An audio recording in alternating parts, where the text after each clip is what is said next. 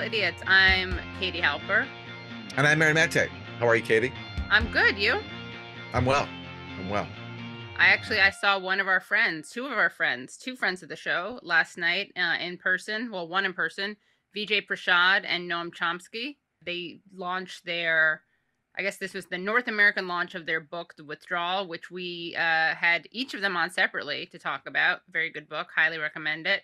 And so they did a really great event at the People's Forum here in New York City. And, it's a huge accomplishment that Vijay Prashad manages to make Noam Chomsky laugh. Wow. There was a Chomsky chuckle. A Chomsky chuckle, yeah. Wow. Yeah. Chomsky is funny and sarcastic himself, but he doesn't laugh that much. But it was a great chat. And I think it's on their website, so you guys should check it out. We can put a link to it in the description. Yeah, he'd be a really tough comedy producer. You know, like the stories from Saturday Night Live where Lorne Michaels, whenever there's an audition, Lorne Michaels never laughs. You know, it's kind of Chomsky's kind of the same way. Oh, interesting. Never laughs except for Vijay Prashad. Yeah. Could have imagined how great he could have done at SNL. Well, Vijay did a really funny bit on our show a few weeks ago when he talked about how Jordan Peterson needs a hug. Yeah, he does. Yeah. That was really funny. People loved it. They ate it up. Make sure you become Substack subscribers, usefulidiots.substack.com, to hear all of the gems from Vijay Prashad, as well as Noam Chomsky. Yeah. And we're so, Katie, secure in our comedy that we don't mind when a guest is funnier than us. No, we like it. No better challenge for us today on that front than our guest, Kurt Metzger, who is a very funny comedian and writer. And he'll be joining us to talk about many interesting topics in the world of comedy. All right. So should we get to it, to our 4 basic food groups? Let's do it. All right. Let's do it. All right. So Democrats suck. For Democrats suck, I got Dem suck. Let's see what we got here. Okay. This is a good one. Hundreds of farm workers went on a 24-day march to Sacramento, which spanned 335 miles. And they did that to demand that California Governor Gavin Newsom support legislation that would make it easier for farm workers to cast their ballots in union elections by mail. And it would also protect them from retaliation, and was organized by the United Farm Workers Union. And Newsom said he would veto the legislation, and that's already great, right? That's already a great Democrat suck. But what makes it even better is that he announced the veto the same day that the wine company he co-founded with the billionaire Gordon Getty announced it had just purchased a $14.5 million vineyard in Napa County. Gross. I've never heard of Gordon Getty, but he sounds like a billionaire. If you were to ask me, he does sound like a villain. A villain. That's a new word. That's a billionaire villain. A villain. Boom. You made that up on the spot. That's good. A villain. I like that. Yeah. That's good. Trademark that one. Well, and apparently Newsom is also facing pressure from the fast food industry to veto a new minimum wage measure in California that would raise the minimum wage for some fast food workers to $22 an hour. And apparently he's leaning towards vetoing that as well if it goes through. So he just sucks all around. Yeah. Also, he just voted down some safe injection sites legislation. He rejected supervised drug use in 3 California cities, which is very unfortunate because that saves lives. A lot of lives. What I'm drawing from this segment is that Gavin Newsom sucks. And is probably running for president. He probably is running for next. In fact, he probably will be our next commander in chief. So. Oh my God. Yeah. Well, he's getting some good practice in California. By the way, California is that's like the birthplace of the farm workers movement, right? Yeah. Cesar Chavez. You know. I mean, this is so. How can you get away with that, even politically, from the point of view of like a partisan Democrat? That's crazy. It's awful. He sucks. His hair sucks. We can say that because he has hair. That's Aaron's rule. You can make fun of people's hair, not their lack thereof.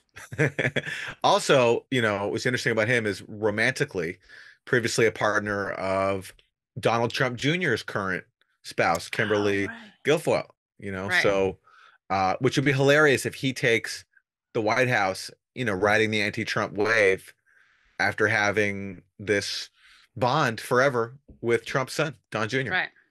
Yeah, that never goes away. Yeah. All right. Well, so for Republicans suck, there's always so many choices, but the big issue right now is Joe Biden doing some limited student debt relief, and that has made some Republicans go apoplectic. So let's hear from Republican lawmaker Lauren Boebert. Oh, I love her. How the heck can Joe Biden call America First conservatives a threat to democracy with a straight face and a dry diaper? He's the one who has allowed millions to invade our southern border. He's the one who is robbing hardworking Americans to pay for Karen's daughter's degree in lesbian dance theory. I didn't have the option of studying lesbian dance theory. I would have been very interested in that. Me either. Yeah, sounds fascinating. Yeah. But I just wonder how much that was workshopped, or whether that was like on the spot, like on the spot. Yeah, sounds like it was workshopped to me. Some Republican operators get a like joke that good. Yeah, they're like trading jokes, like, you know, their stereotype of what like a, you know, a woke person is. Right. So, you know, lesbian dance theory. I don't know. I can't think that way. So I can't even think of another good fake woke mockery degree. But you know. So, yeah, they're mad about that. And then let's hear what Marco Rubio had to say. There's no reform. Let's start with this. I talked about the fact we need to reform student loans. I owed over $100,000 in student loans. The day I got elected to the Senate, I had over $100,000 still in student loans that I was able to pay off because I wrote a book. And from that money, I was able to pay it. If not, I'd still be paying it. Okay. So that's not about, I think the student loan thing in America is a big problem, and it's broken, and it needs to be fixed, and it needs to be reformed. So what I'm getting there is all you need to do to pay off your student loan, Katie, and be a responsible citizen is just get elected to the Senate and write a book profiting off of your position in the Senate, and then problem solved.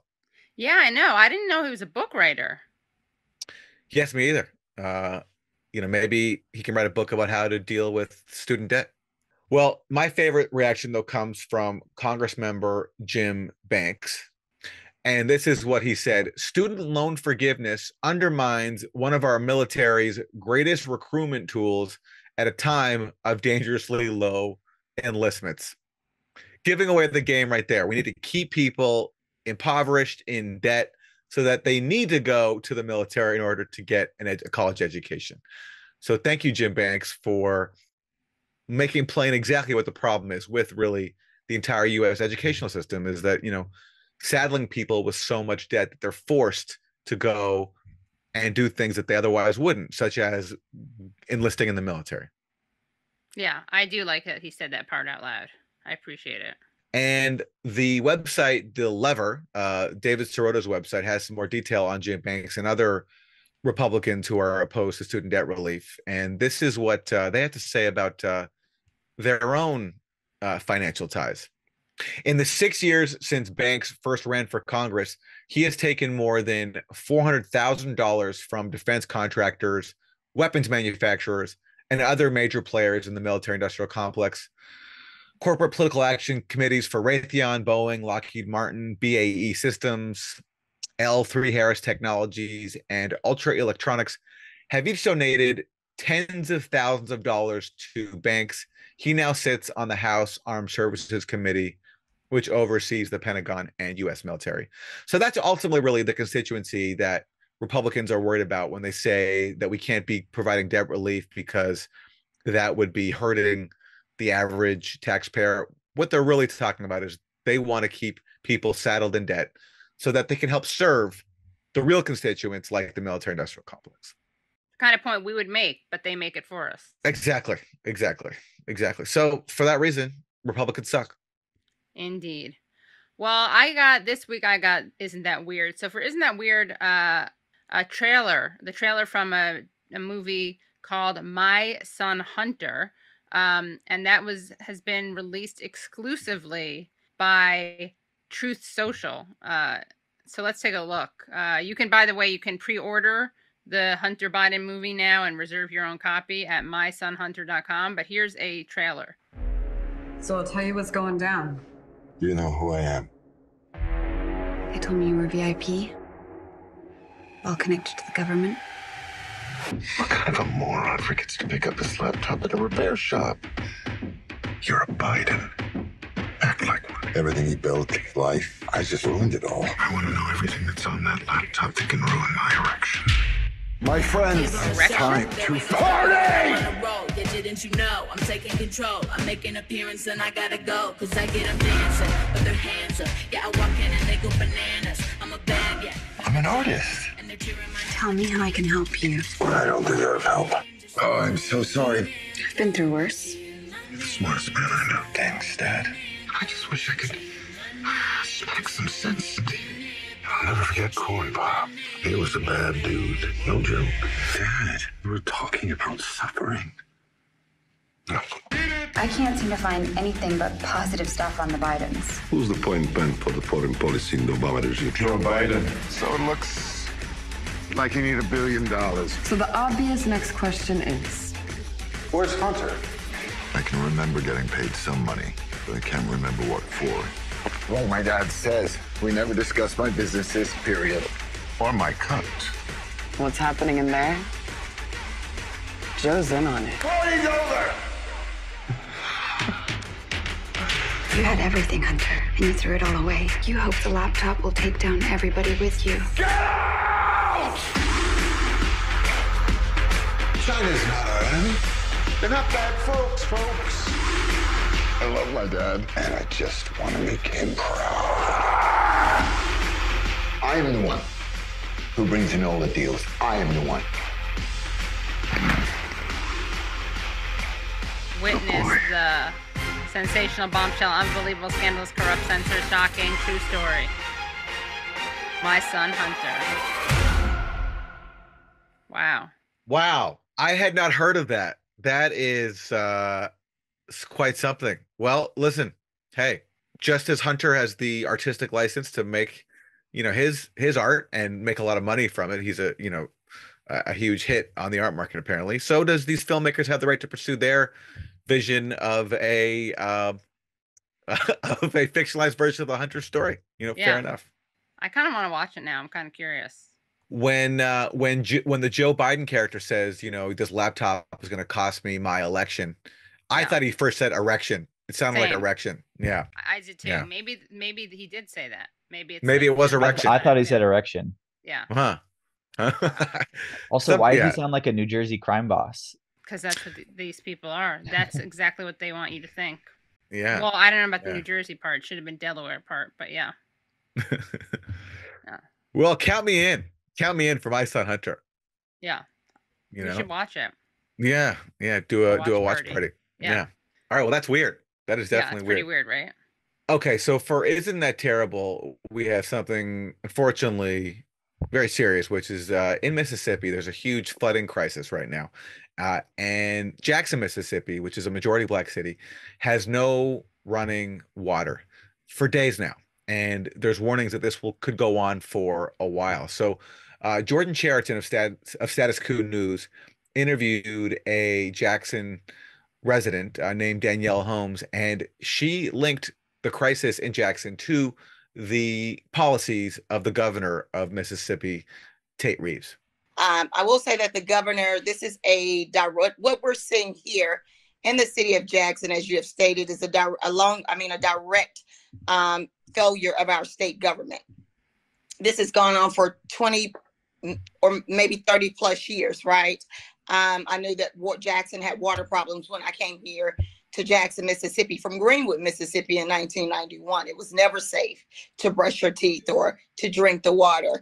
And so now we are here in 2022 and a governor who has totally neglected the plight of the infrastructure here in the capital city of Mississippi, and that's Jackson, Mississippi. And so even the governor's refusal to allocate or appropriate funds for infrastructure this legislative session because he did not trust the Black leadership that was leading the city of Jackson, right? And so we keep seeing these racist tent, these extreme policies that are being put in place, and extreme neglect that are putting over 175,000 people in the city of Jackson in direct harm and danger because of petty politics. And we can no longer afford to play these kind of games with the governor. Wow. Well, that could also be, that certainly is terrible, and it fits in both. It also fits for Republican suck. It does. I mean, they often go together. Yeah, they do, and it's just, it's just like, you can't help but notice that there are all these crises in cities in the U.S. with majority black residents. And the other, you know, obviously infamous example, which Jordan Chariton's done a lot of coverage of, was Flint, Michigan. You know, the poisoning of that city, and that was under a Republican governor as well, right? So it's just it's just awful seeing Snyder. stuff like this keep going. Snyder, yeah.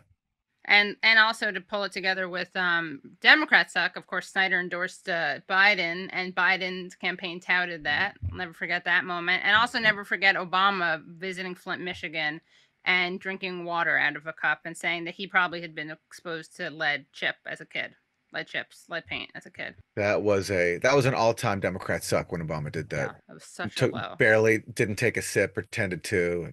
Yeah. That was oof, man. All right, so those are our Democrat suck, Republican suck. Isn't that weird? Isn't that terrible? What else is going on in the world? There's some new news coming out of, new revelations relating to the war in Ukraine.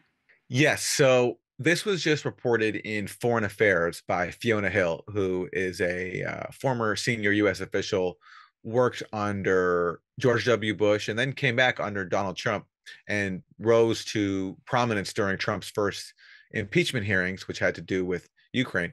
And she just revealed something in Foreign Affairs that I think is very damning, which is that essentially the U.S. helped sabotage peace in Ukraine early on during Russia's invasion. An agreement was reached that could have put the fighting to an end. So this is what she wrote. According to multiple former senior U.S. officials we spoke with, in April, Russian and Ukrainian negotiators appear to have tentatively agreed on the outlines of a negotiated interim settlement. Russia would withdraw to its position on February 23rd, when it controlled part of the Donbas region and all of Crimea, and in exchange, Ukraine would promise not to seek NATO membership and instead receive security guarantees from a number of countries. Her reporting this is significant because she's confirming, citing multiple senior U.S. officials, that there was the contours of a peace agreement between Russia and Ukraine agreed to. Now, what she leaves out in this article in Foreign Affairs is the part we already knew. And I've talked about this a lot, which is that it was reported that back in March, after Ukrainians and Russians had been negotiating and setting up a meeting in Turkey to finalize an agreement, it was negotiated that it was reported that the UK Prime Minister Boris Johnson flew to Ukraine and told Zelensky, do not make peace with Russia.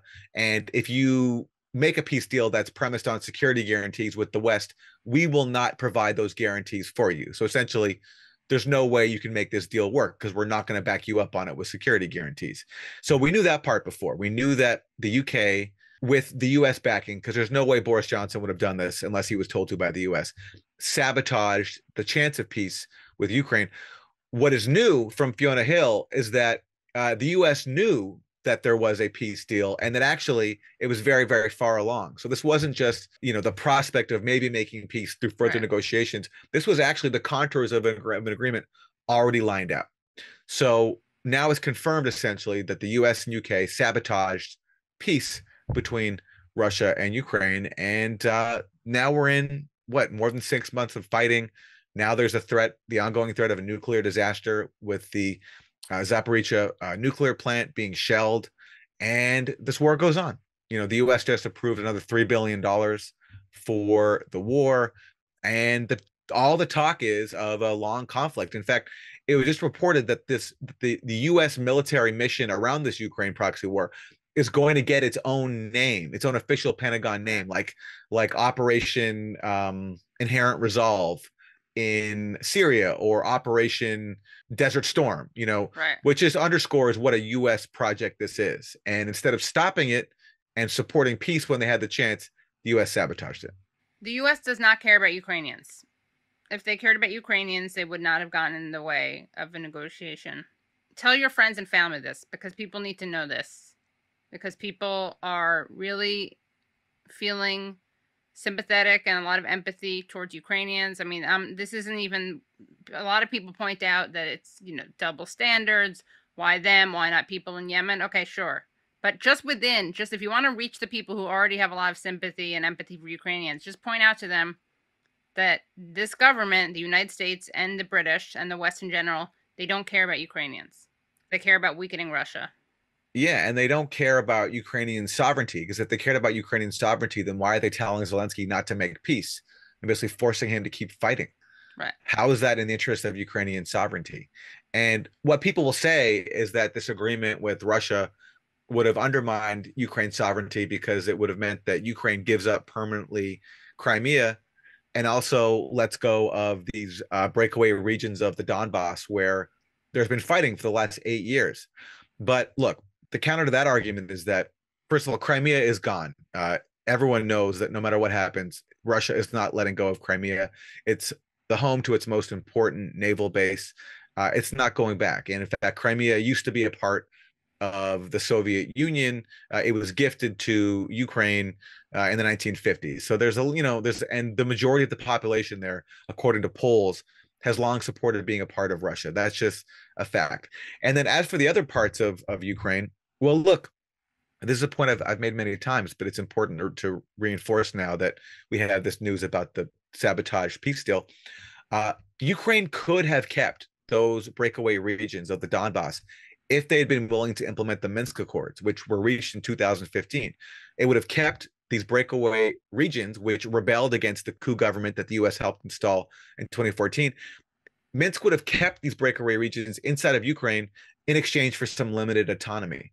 But Ukraine refused to implement the Minsk agreement. And the U.S., instead of putting any pressure on Ukraine to respect Minsk and to give these territories some limited autonomy and keep them within Ukraine's borders, the U.S. basically didn't lift a finger and let this war continue, let Ukraine, and gave Ukraine weapons to continue shelling these breakaway regions. And so Russia's invasion was essentially a very catastrophic, and you could say illegal way of ending that war. So the time for Ukraine to keep those regions was in the last 8 years, when it was refusing to implement a peace deal that would have kept them as part of Ukraine. And now with Russia invading, it looks like they're gone. But and that's too bad. It's tragic for Ukraine to be broken up. But look, the alternative now is accept that this is the reality, or continue fighting and sacrifice more people and probably lose even more territory. Isn't that terrible? It's a bonus. Isn't that terrible? Yeah. And we also have a stone moment for you. Here's Biden talking about his Safer America plan. They're not unlimited. Right now, you can't go out and buy an automatic weapon.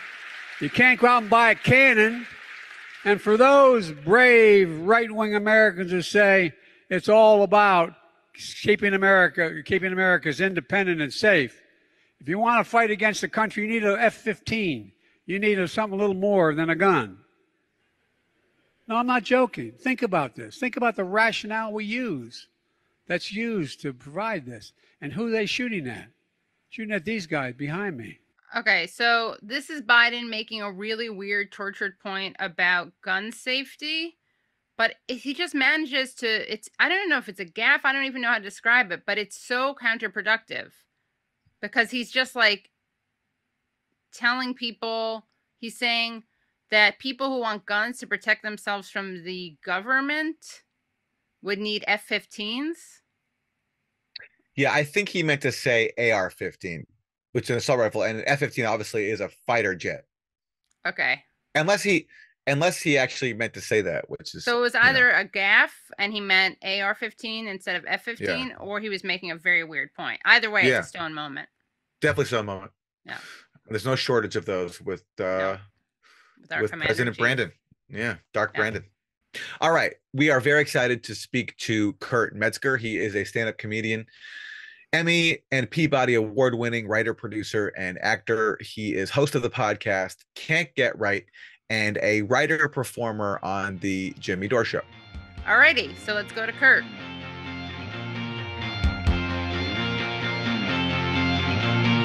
Kurt Metzger, thank you for joining us. Oh, you're welcome.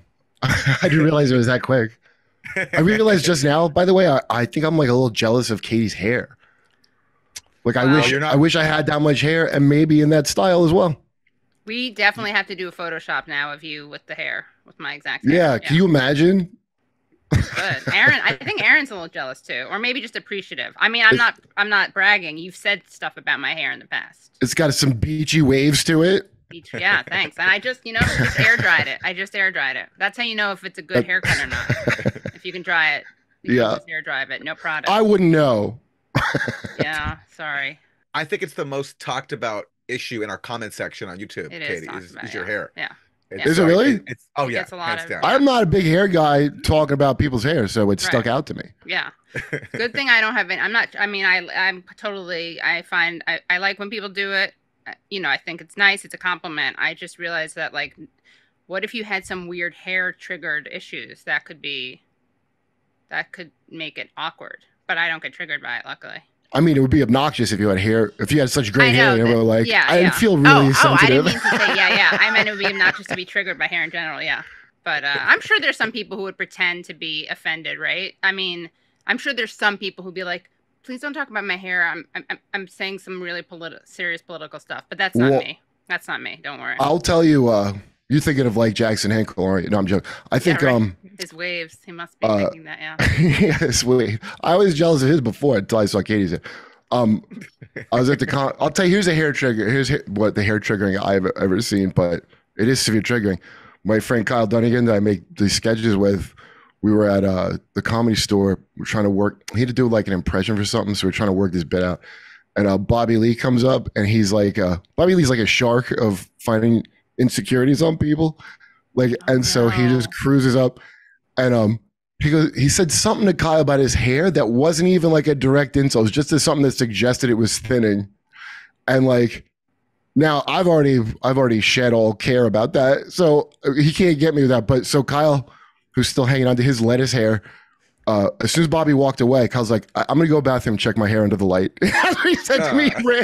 He had to go look at his hair under the light. Wow, lettuce hair, I like that. I've never heard that. He made it up. He says he's got hair like lettuce. Yeah. That's his own self-esteem insult against himself. I mean, I think people more hair than me should be taxed higher, so I don't feel bad for him. Tax million hairs. Yeah. Mm-hmm. Oh wow. Yeah. Tax the follicularly. Yeah, I thought about it. Yeah. Yeah. Right. I'm curious now that it seems like everyone's getting back to normal in the post-COVID era. What comedy was like during the COVID era? How you adapted to everything being shut down, and whether now that things are relatively back to normal, whether things have changed. Also, not to be annoying, but it's not really a post-COVID era, but it's been declared a post-COVID era. I thought COVID got cured when the Ukraine invasion happened. Oh, yeah. Yeah, me too. Yeah. That's the last I heard about it. There is a direct relationship. You can't argue with results. I mean, not that go to invade, but... Oh, wait. So, okay. So, it screwed up. First of all, a lot of clubs started doing these, like, we had to buy whole tables after the pandemic. Like, you can just buy loan payer tickets. I know this because of all the ranting of Jimmy when he found out, because he's a guy with a lot of Jimmy's got a lot of solo ticket buyers coming. If I was a ticket buyer, that's what I'd probably be. And fair enough. Yeah, and so as far as doing comedy, like I probably was doing better during the pandemic. I mean, I guess like money wise, I was doing better during the pandemic, and that's without I'd still toured, but not as much because not a lot of plays were open, and I got doing Zoom, and like it's so much easier to get guests over a Zoom than to try to get them. I think it's better in a studio, but it's way easier to do it over Zoom. So I was able to get more of that, and then people wanted to watch stuff, so that worked out. Making videos, me and Kyle Dunnigan made it's called The Fresh Prez. It's like a Biden sitcom. He does impressions with face swaps. He had like his big Instagram. Yeah, I've seen those. Yeah. Yeah, so we started making a show. I mean, that actually like worked way better. So any kind of internet stuff, and I remember there's like people became like Clubhouse hit comics for a minute, which I don't even know what Clubhouse. I forgot about Clubhouse, yeah. Oh yeah, I forgot about yeah. That was hot for a minute. Yeah. Well, I'll tell you what's funny, because I don't have a car out here since I moved because I live kind of close to the comedy where I go and I take Lyft or whatever, and a lot of the drivers are either from like Iran or like an African, but a lot of them are Jimmy Dore fans, or because I always end up chatting with them kind of if they're from like somewhere kind of far, and if you know anything, they are like, oh, they really like it. And I was like, some Iranian driver, he brought up something about the car. He goes, you know what, America, how Iran got like that, right? Like he kind of said, he said, you know, all this stuff. We did. Well, you're welcome. We started laughing, and we started talking, and he was like, you should go on Clubhouse because you'd be popular with so now it just moved to more of a blue collar thing. It's not that it's not around. It's just like, it's like drivers. There's actually probably whole markets on there of people that are still on Clubhouse. Wow. We should do it, Aaron. Fun. Yeah. I mean, you know, one more thing. We're on Call-In already. We do Call-In, yeah. Yeah. What's Call-In? I never even heard of that. Call-In is a show. I mean, it's an app. It's free. And it's like you call in. It's kind of like they're trying to do a radio show, but on your phone. So oh, really? So you get to interact with your listeners or viewers. So we'll do ours right after this thing that we do Monday morning, which is a live stream that we do. And right after we go into Call-In, and then we basically take questions and comments. Oh, I didn't even know about that. There's a queue, and you just like touch the face of the person that you want to call on next. And yeah. Oh, you can see their face. Well, whatever they choose. Sometimes it's like a dog or it's like Howard Zinn. Or Yanis Varoufakis is one of them. Right. Yeah. That's pretty cool. I didn't know that had anything like that. That really. Do you remember? It reminds me of the call-ins when I was a kid living. I grew up in New Jersey mostly, but like AM talk radio back then, the call-in shows. Like, remember Bob Grant, that really conservative AM talk show host, and he was like angry. Like people would call in, he would even yell at people that agreed with him. He would go, "Get off my phone." He was like so conservative on everything except prostitution. He felt strongly should be legal. Right. I wonder why. I'm sure it's because he's committed to sex work liberation. He did. He had some sex work I'm talking about. She's like, now if I were to give you a release with a gloved hand, that shouldn't be a crime. He goes, well, I don't see why it should be. Yeah, Bob Graham was referee. He used to be on talk show like when Rush Limbaugh was getting big. I guess they were on the same. They were like back to back. Chris Rock has a joke about that. Chris Rock he's like, you know, fiscally I'm a conservative, but prostitution I'm a liberal. You know? Oh, really? But I forgot. Like man, you know, I might have known. Yeah, I'm butchering it, I'm sure, but you know, along those lines. So the clubs did shut down though during the pandemic originally. I mean, and I'm just wondering what you did early on and what your friends did, because you know that's where stand-up comedy lives is in clubs and in front of live audiences. They did the Comedy Store here, they did like there's an outside patio and you can see a big window, so we went and stood in there like a Amsterdam hooker and the light, and they sat outside. But the crowd was good. I mean, the crowd was pretty cool about it, and they were, you know, they'd be in like a parking lot or something, right? Because you're in LA, which was so different from being in New York. I see. Because so I don't know how. You were in New York the whole time. Yeah. But was the part where you couldn't go to any places, how long did that last? I don't, like now I remember that as being just a part of the whole, like what I would call, like mask time. I remember we could go out, but mask went longer than that, it felt like here. I guess with LA, you had the outdoor option and that made it more manageable for you. But here it's like, I didn't see comedy for at least, I feel like a year in a club. Maybe it was, it might have been. Yeah. And touring, I mean, touring didn't slow down at all? Depends what state. So at the beginning, I remember I went to Florida and I was wearing a mask just out of like, I didn't want COVID. I smoked a long time and I was like, so I had a mask. I'm in Florida and like, oh my God, they couldn't have. And here's the thing I realized right away in the beginning is it's all depends on where a high concentration of people are that drink a lot. Cause they're all like, I want to get back to the bar. We're going to die of something. They were already trying to die from alcohol. Like, we're going to live forever. Right. So in Arizona, I think that was like that. People were like, what are you? Come on. And then Florida was like that. Now I'm like, well, I must have just been nervous because I can't believe I'm shocked at how like frightened I was like in the beginning to like, this is like really, you know what reminds me of now is when I went to China and so like 2016 or so. I was like, this is going to be the future. It was just all really like high tech, urban, very like sci-fi polluted in the air and packed, and everyone's Chinese. And some people wore a mask or we're just going to wear a mask forever. You know, because after bird flu, like, you know what? I think I like this mask. And I remember being like, oh, look, they just wear masks all the time. And the air was so bad anyway. I don't even know. Like, you probably should wear like some other kind of thing.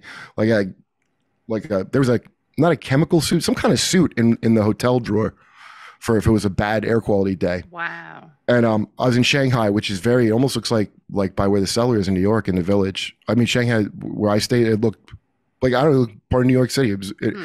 I couldn't find any Chinese stuff. It was all like kind of American, and it was Christmas, I think. So Christmas was very popular there at the time. I don't know, like really took off. And I was like, there's going to be a future. There's going to be like, some people are going to have masks. It's going to be like, you can make whatever jokes you want. What told me you could joke about whatever you want or any government you want, just not the Chinese government. And I was like, all right, fair enough. I don't know anything about it. So fair enough. Right.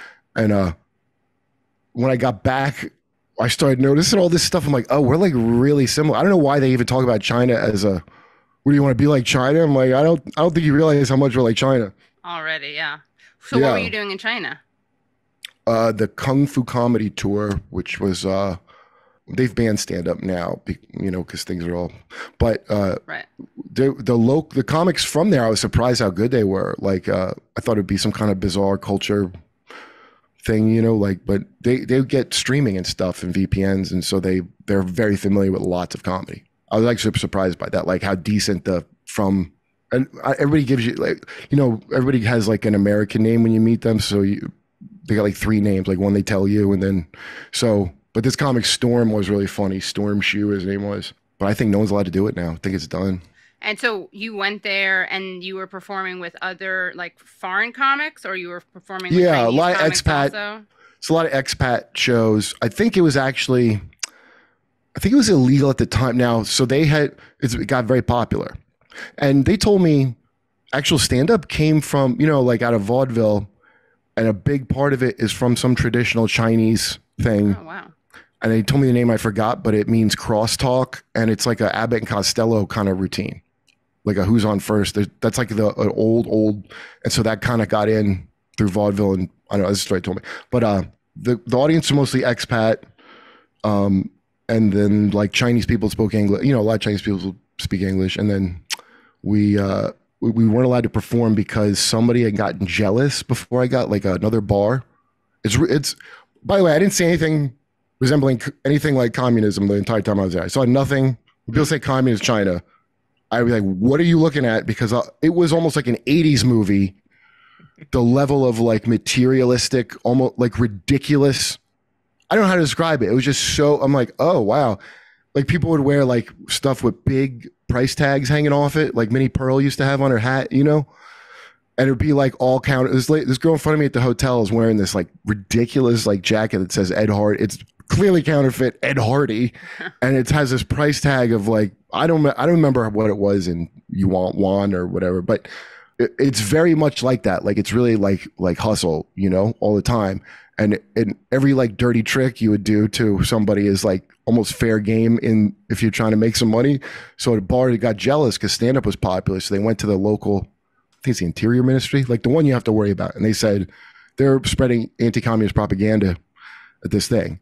And so the guys who run it, they both have Chinese wives and they speak Mandarin and they have connections, and they knew people at that office. So they weren't worried that they were going to get it. The person was like, we know you're not doing that, but because someone reported it, you have to not put on the show for a couple months because it's like how we, you know, because we look. But they're like, we believe, you know, it's probably a jealous thing, but somebody reported it, so that means you have to. So they had put a ban on it before I got there. So all they did to get around that was an email list. So people on the email list would go to the show. It seems like there's a lot of like scary sounding laws there, but it's at their discretion if and when they feel like enforcing them. It's like that's how I describe it. It's almost like a terms of services for a tech platform. Like at our discretion, we will just arbitrarily do this, even though we don't usually enforce it. Like it's set up like that. It's like communist casual, you know? Yeah. Yeah. And if you're not Chinese, they don't bother with you unless you have a dispute with someone Chinese, in which case you lose. So never. We ran from the cops on the second day I got there. Me and the guy that ran the show. The cops there are not Interior Ministry, but the cops are not. Nobody respects them. People just. They're rich enough. A lot of people are rich enough. They'll drive by giving them the finger out of their Jaguar. They don't get. They're not armed. Andy gets at it. We were pulling out of a hotel parking lot that had a toll gate on it for some reason. And, you know, I guess the guy was trying to like get money out of him, even though he was entitled to park there. And Andy's Australian, so I didn't realize they were fighting for a minute, him and this toll booth guy, because they don't have those cheerful, like, no worries, that accent. So I think he's telling the guy a joke, but they're yelling. And then Andy goes over to the toll booth thing, the partition, starts trying to break it. And I'm like, what is happening? And then I had a neck pillow on my neck, and like, I just got, so maybe it was the first day. He gets off, he walks around the car, he goes, we gotta leave. The guy called the cops. I'm like, what? So I had to jump out and get my bag. So I ran with him with a rolly bag and my stupid neck pillow, and for like 2 blocks. And then he was like, okay, we're safe. Was the neck pillow around your neck while you were running? Yeah. Oh, that's right. I put it around my neck because I couldn't carry it. Okay. So I wasn't wearing it, but it was so awkward running away. And then he explained the whole deal of how it works to me. And I guess he had been hit, some guy, because you might get like racist attack depending on what the political climate is, you know. It's a little different than racism here. It's more like no offense, you're just not Chinese, so no one cares about you really. But it also could be like take out your frustration, I guess. So this guy drove a moped into him on the sidewalk and knocked him down. And he goes, "What are you doing?" And then, you know, he's in an argument, and a cop comes up and he tells the cop what happened. And then the cop goes to the guy, "Do you want this foreigner to give you money?" And he said he had to run away. And he ran away 2 blocks or something and hid in a bush, he said. And he saw there was like a human dump next to him where he thought, was like, did somebody else have to hide here for a long time? A human dump, like a piece of shit, like a shit? Yeah. This wasn't out. It wasn't like in San Francisco open face style. It was behind a bush, but anyway, I don't know if you guys swear on here, so that's why I was fine, yeah. Using my awkward euphemism. I just think it's. I liked it because I thought maybe it was a dump truck or like a dump. I didn't know what kind of dump it was, but yeah, I get it. Can I curse on here? Because I don't want to say dump. It took a huge shit. Sorry. Yeah. So, but it feels much more comfortable. Anyway, he explained to me like the cops, they're not. What you have to worry about is if like the ones that I think it's Interior Ministry. I think it's what's called, or Culture Ministry or something. It's some kind of ministry. That's who you would be in big trouble with if they were called on you. As opposed to just like the local cops. Yeah, even the prisons there, because some comic, I don't know who, I never met him, but some comic from America got arrested for like robbing some lady or mugging her, which was like the craziest thing. And the way they put it, the prison for that is not as bad as like, let's say you're the guy, like, you know, Xi Jinping put somebody in prison. They were telling me from before I got there, like if you're high up in the government and go, that's a much worse, like breaking rocks prison. I mean, a few things where I'm like, I don't think that's so bad. Yeah. Yeah. I mean, look, I say we try some of that out here. People are not afraid of the cops because they're unarmed. That sounds great. Check. And let's jail some high level officials. Let's do it. Yeah. Yeah. Yeah. Well, that was a thing where I was like, I mean, it was not like here. I was like, I don't know if we're going to get like at least that out of it, you know, out of becoming China. Right. I bet you we won't. Become China, right. No. Right. Our elites always get off scot-free. That's the well, American you know what guarantee. It does do? It does create a situation where the stakes are a lot higher to cover up your crimes then. And the whole thing runs on like a mafia. Like, I mean, it's, you know, you got to know an official and do a thing. And so there's a whole levels of like patronage and stuff that, you know, so then there could be like crazier things happen when you hear about like certain, this is something they told me there about the guy before, I don't know what the last guy's name was before Xi Jinping, but everybody that I talked to, I'm saying like 3 people. I didn't talk about their leaders to all of them, but from what I understand, he was more kind of liked a little bit than Xi Jinping, unless, and they're not mad at America at this point, you know? So I imagine if they get riled up, that they can come together pretty quick to be like, we don't, you know, anyway.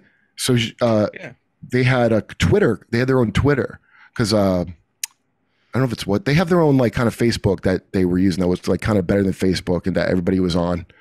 And their Twitter, I don't remember where this was or what province, but the monorail, they got this great monorail that you get 3-hour trip, and you know, the city, it's like 3 New York City sized cities next to each other. You'll go, that would take you 3 hours, and it's like a half hour on this thing. But somewhere whoever the guy in charge was really corrupt, and it was poor you know, it was like poorly made, like the New Orleans Dam kind of thing. And the train, they had a terrible accident, and the train was toppled over, and they showed up and dug a hole and plopped it in. And there were some people still on it. No. And the only reason anybody knew at all, nobody would know, but that Twitter they had, their own Chinese Twitter, people talked about it. And that was the end of that Chinese Twitter. So that's the kind of thing is like, nobody can find out about this, that I'm corrupt or I'm dead. Like that's kind of, it's interesting. I don't know, the after effects of that, it's just interesting what happens. It just creates real high stakes for powerful people that you may have to do something crazy, like that you may not have to do when they get off later, I guess, is what I noticed. Yeah, you know, China has executed billionaires. Yeah, and they get shot in the head. And top bankers. I mean, you know, we don't have that here, that's for sure. So, you know, but we pros do and the cons. death penalty. Yeah, we do. Yeah, it is like pros and cons because I, you know, the disappearing for a month billionaire and he comes back and shuts his trap thing. I was like, God, don't make me love you, China. But it's you could see. I always am interested to see like what you get from the different rules, like the pros and cons of it. So as far as I could see, that was the only con of the severe penalties for people on top is they seemed a little more ruthless if something they had to cover something up. Right. And I thought we were pretty ruthless, you know. Well, in the land of the free, we don't need to cover it up because nothing bad is ever going to happen to you. I feel like there's got to be a happy medium between the shot in the head and that. Yeah, no, you're right. It really is amazing where you're like, oh, it is a lot of freedom. As long as you got enough money, there's plenty of freedom here that you don't have there. Yeah. You don't have to pay fines. You can have really unsafe mines. You know, people die in it. Well, what's the point of being a billionaire? Like, so I was watching somebody's video brought this up. Like, there's really not a big difference between being a millionaire and a billionaire in China because, like, what do you get more? Once you got like a certain amount of money, like, what are you gonna spend it on? Like, just more like stuff made in China, or like, and what it is you want influence. That's the whole point of the billionaire thing. So you can throw your weight around, and that's the thing that they ain't gonna let you do. So if you get just too big for the Alibaba guy was like, I think the last one I heard, right, that they grabbed. Did you ever see his big parties where he's like a rock star? He's dressed like a rock star, like playing, and they all, it's like almost like a Jeff Bezos in his cowboy hat times 11 kind of, and he did that too much, and he disappeared. I had to go to shut up camp, I guess, for three months. Well, listen, speaking of tech oligarchs and censorship, let's talk about how we do it here in the U.S. And I'm curious your reaction to Mark Zuckerberg of Facebook recently admitting on the Joe Rogan show that Facebook suppressed stories about Hunter Biden's laptop after the FBI came to Facebook and said, look, all this might be a Russian influence campaign. How do you guys handle things when they're a big news item that's controversial? Like there was a lot of attention on Twitter during the election because of the Hunter Biden laptop story. The New York Post. We had that too. Yeah, so you guys censored that as well? So we took a different path than Twitter. I mean, basically the background here is the FBI, I think, basically came to us, some folks on our team, and was like, hey, just so you know, like you should be on high alert. We thought that there was a lot of Russian propaganda in the 2016 election. We have it on notice that basically there's about to be some kind of dump of that's similar to that. So just be vigilant. So our protocol is different from Twitter's. What Twitter did is they said you can't share this at all. We didn't do that. What we do is we have if something is reported to us as potentially misinformation, important misinformation, we also have this third-party fact-checking program because we don't want to be deciding what's true and false. And for I think it was 5 or 7 days when it was basically being determined whether it was false, the distribution on Facebook was decreased, but people were still allowed to share it. So you could still share it, you could still consume it. So when you say the distribution is decreased, it got shared. How does that work? It basically, the ranking in newsfeed was a little bit less. So fewer people saw it than would have otherwise. So it definitely. By what percentage? I don't know off the top of my head, but it's meaningful. Do you think Zuckerberg, that robot with salmon eyes, do you think that he did that on purpose to kind of throw them? And it wasn't mine. You know, like, do you think that was him kind of throwing them under the bus a little bit? Oh, so he sold out the FBI? Well, somebody else said, I don't remember who I heard say it, but I was like, I wonder, because he's got to be a ruthless, like, android and Like that could be the thing. Because if I think about it, he got hauled in for every not. Remember that stupid fake whistleblower that was like clearly a thing of yeah. And so he gets hauled in. Like, what is he going to do? Not do whatever they say to him to not go through that all the goddamn time, you know?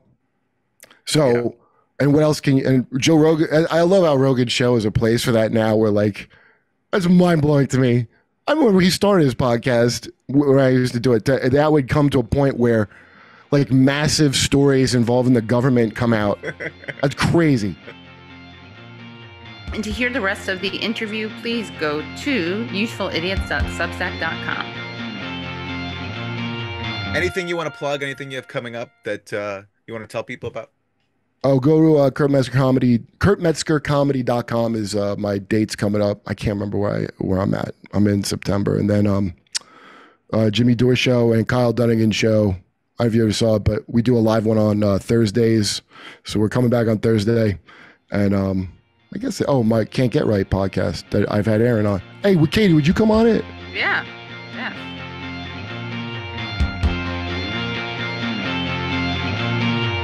Well, that was great. Thanks to Kurt Metzger for joining us. Yeah, we really wanted to make sure we had someone, given the death of Gorbachev, we wanted to make sure we had a real Soviet expert. Absolutely. To join us, Yeah. And if you missed us getting deep into Gorbachev and the nuances of his life, his complicated legacy, that's just because you weren't paying attention properly. As Kurt talked about the Jehovah's Witnesses and comedy in China. There's the Gorbachev insight was hidden in there. Yeah, it was very, very deep, hidden, and in code. Yeah. In fact, I missed it myself. So yeah. Yeah.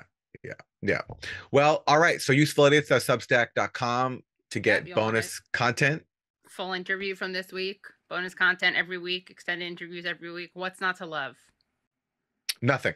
Absolutely nothing. Literally nothing not to love. Yeah. All right. Thanks, everybody. See you next week. Bye. Hello, thank you so much for listening to and watching Useful Idiots. For full episodes and extended interviews, please subscribe at usefulidiots.substack.com. You can subscribe on YouTube at youtube.com/usefulidiots for clips, live streams, and full episodes. Also, subscribe to us wherever you find your podcast. Follow us on Twitter at UsefulIdiotPod and use the hashtag UsefulIdiotsPod. Join us Mondays at 10 a.m. for the Useful Idiots Monday Morning Show, where we discuss the Sunday morning news shows so you don't have to watch them.